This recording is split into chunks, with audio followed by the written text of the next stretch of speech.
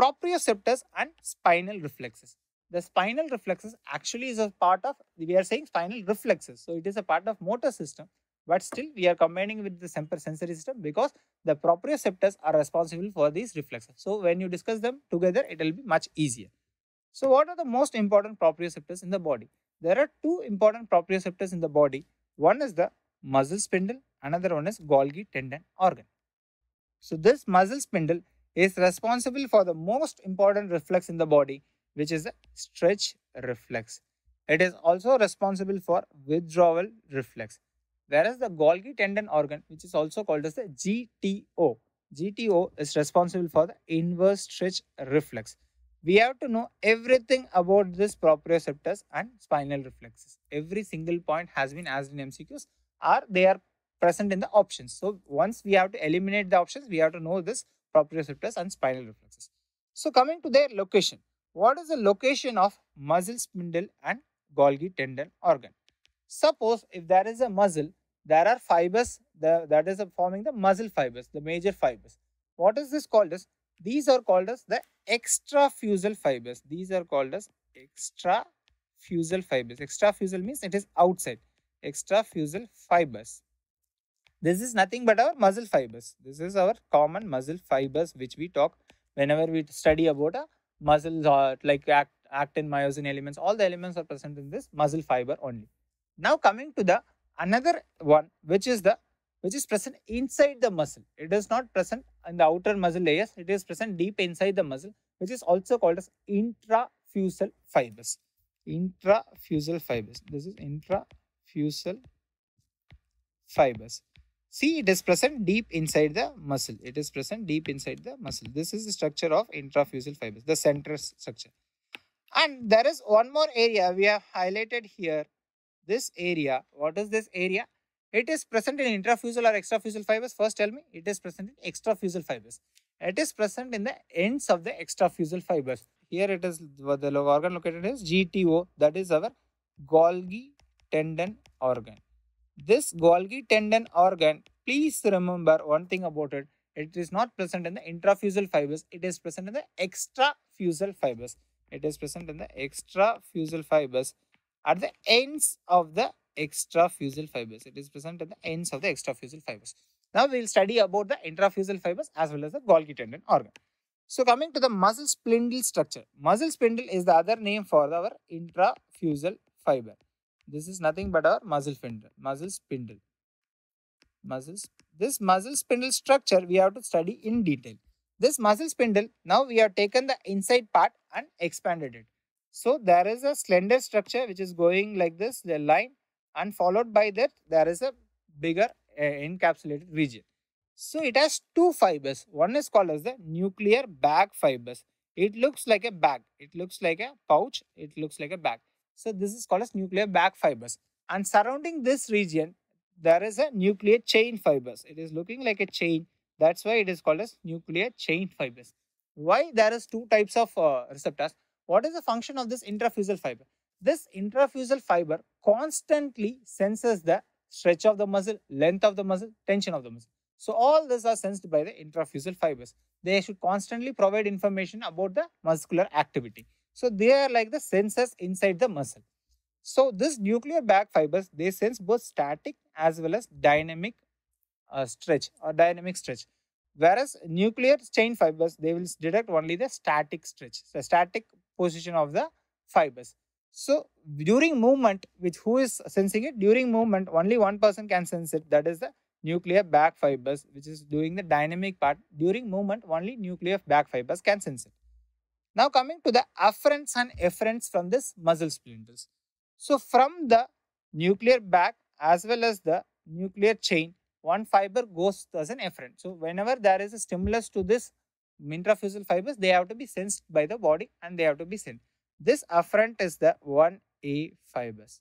1A fibers. This is also called as annulospiral ending because it looks like this spiral ending like this. That's why it's called annulospiral ending. And there is another ending which is called as flower spray ending. This flower spray ending, which is also called as type 2 fibers, they also carry the impulse, but they carry only from the nuclear chain fibers. whereas this 1A fibers carry from both nuclear bag as well as nuclear chain. So this is the most important fibers, 1A fibers. Just remember this 1A fiber is the afferent. And there is one more efferent to this pathway.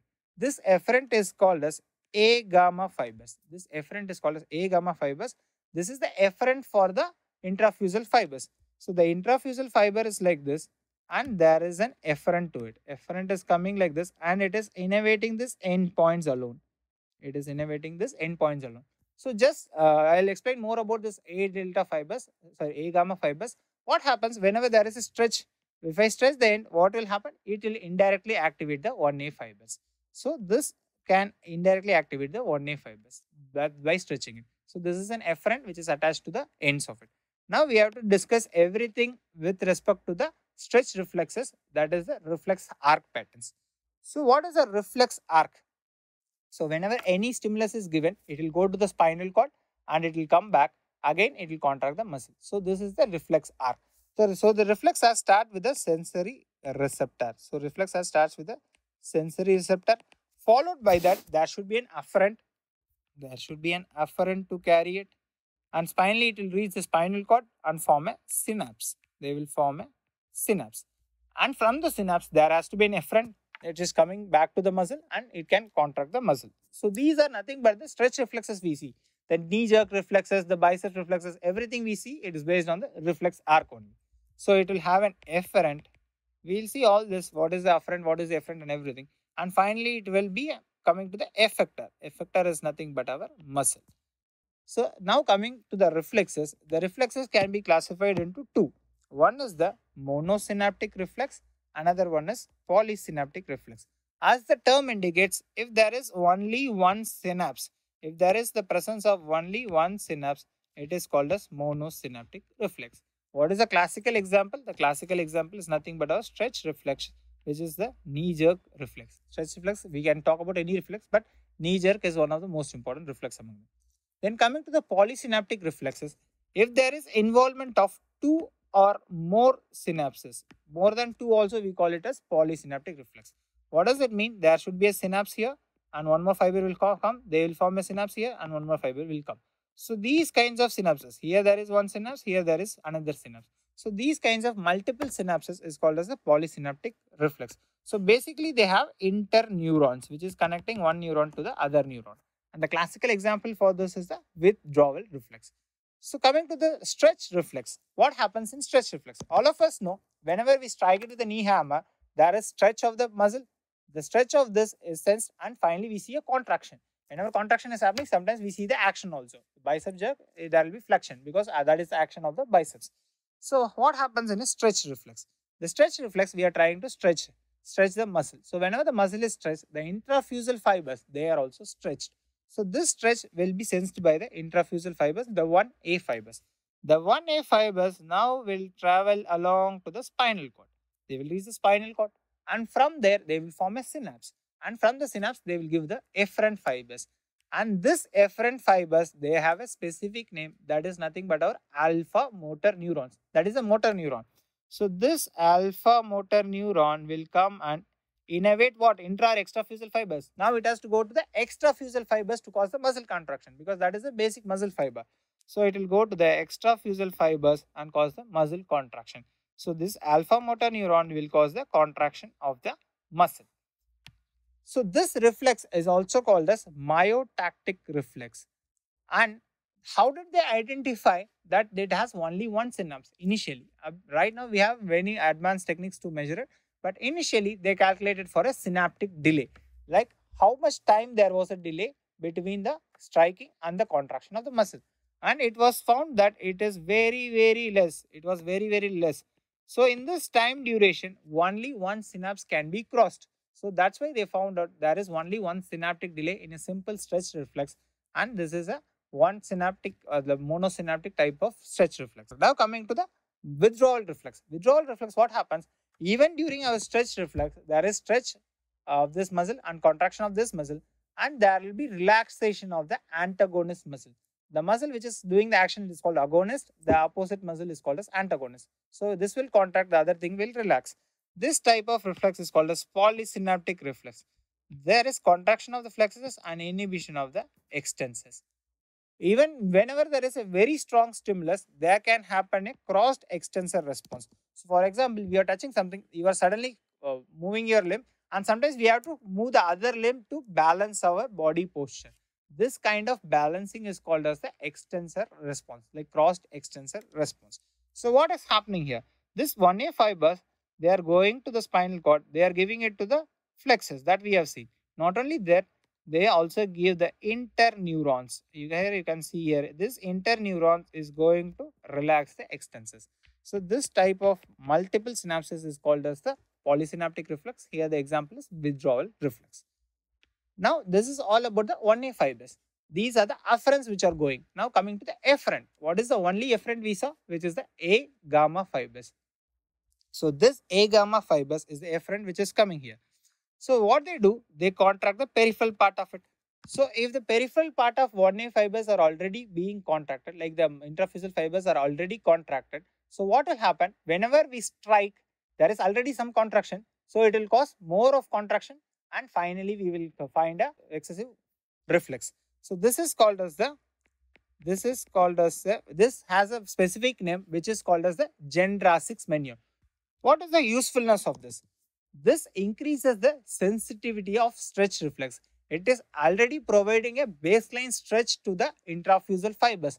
So what is happening here? There is an increased sensitivity to stretch. That's why we try this before enabling any reflexes as absent.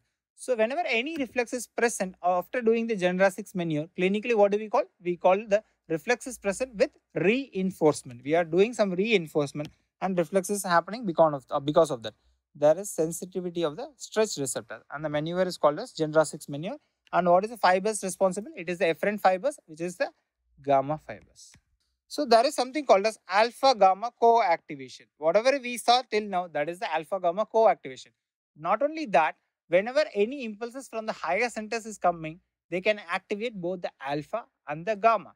And gamma, whenever it is activated, what will happen? They will indirectly increase the sensitivity of 1A fibers and indirectly cause a stretch reflex.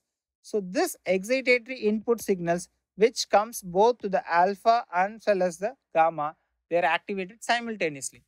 Whenever they are activated simultaneously, what will happen? There will be a co-activation, because indirectly these gamma fibers, they will increase the sensitivity of 1A fibers, and 1A fibers is going to activate the alpha fibers, alpha motor neuron, cause the final contraction. So whenever both of them are activated together, there is a exaggerated response or a better response can be seen. So that is called as alpha gamma co-activation. Now coming to the Golgi tendon organ. This, where is it present? This is present in the extrafusal fibers. That is very, very important. Golgi tendon organ is responsible for inverse stretch reflex. So what is the inverse happening here? What is normal stretch reflex? Whenever there is a stretch of a muscle, it is going to cause contraction. Now, whenever there is a severe stretch of the muscle, we are not talking about the normal stretch. Whenever there is a severe stretch of the muscle, there will be relaxation of the muscle. This is completely opposite to the theory that we see now. So whenever there is a strong stretch, what is happening? There is relaxation of the muscle. Why this should happen? Whenever it goes for a severe stretch, it can get avulsed from the bone. It can get torn from the bone itself. Suppose a weightlifters we have seen, some of the times weightlifters, when they lift it, suddenly what will happen? Suddenly they will drop it. This is that there could be an activation of Golgi tendon reflex, because there too much stretch, what they will cause? They will cause relaxation of the muscle, because it is to prevent the injury to the muscle. So what happens in Golgi tendon organ? This Golgi tendon organ basically is inhibiting the alpha motor neuron. Previously, 1A fibers were activating the alpha motor neuron. It is going to inhibit the alpha motor neuron. This Golgi tendon organ, you might ask me the question, why it is not normally happening? Why it is happening only during a severe stretch or an extreme stretch? It is because the sensitivity of the fibers is very, very low. We need a heavy stretch or a huge stretch to cause this activation. So this is all about the spinal cord proprioceptors and spinal reflexes.